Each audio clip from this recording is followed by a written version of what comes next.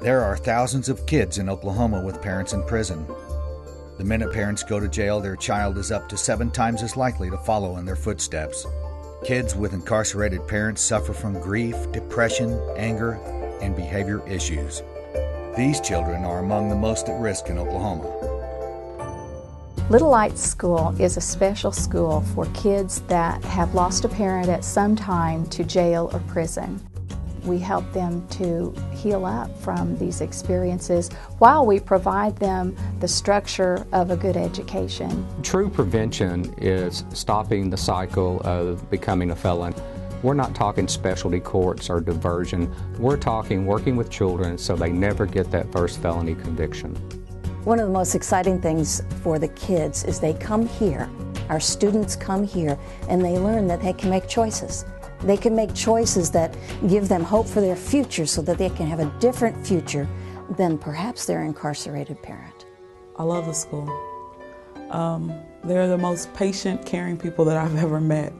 Since being here, his behavior has drastically changed. He knows once he gets here, it's a staff of hugs, smiles, kisses, high fives.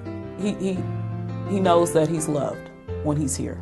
We take the whole child, the spiritual part, the educational part, academic part, and mix it with God's Word. We try to weave the Christian component into the warp and woof of our school, just like everything else. We address the whole child, and spirituality is part of that.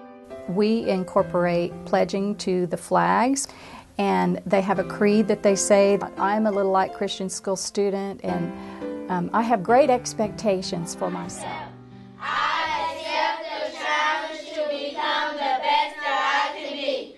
Well, I think the best way to show love is to share your life with someone and give up that time and listen to them and be a part of their lives. His public school teacher, she basically gave up on him. She said she couldn't help him. So I think being here, they put a lot of effort into helping him. They told him that they wouldn't give up on him. They were going to make sure he learned how to read and read well.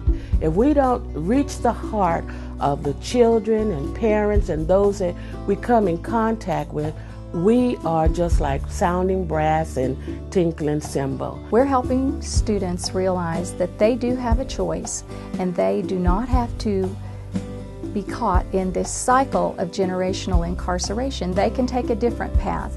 And so at Little Light, we're shining the light on that path and helping them to find the pathway to a healthy and productive life.